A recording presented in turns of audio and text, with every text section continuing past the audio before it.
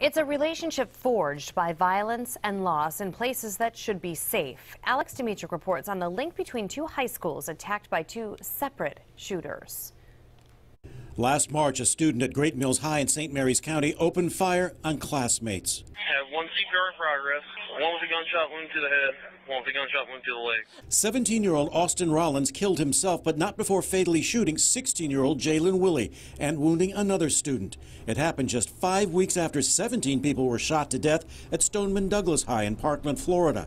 While still coping with their own loss, students at Parkland contacted students at Great Mills. When that happened, they were reaching out to us and sending their condolences. So having this whole other community that went through like the same thing and is, not afraid to talk about it, who is very open and willing to give their support wholeheartedly is really nice.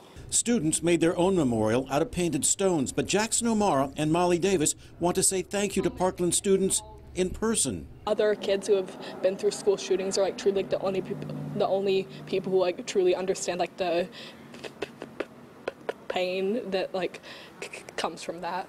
It's going to be, I think, a really healing process and feel really good for everyone. The support by the Parkland students is being matched by the Great Mills community, which has been contributing money for the Florida trip. Only a few $100s was expected. It's closing in on $2,000. Everybody wants to help, and I could just cry talking about it. It's incredible. The generosity we've received is incredible. Alex Dimitrick, WJZ.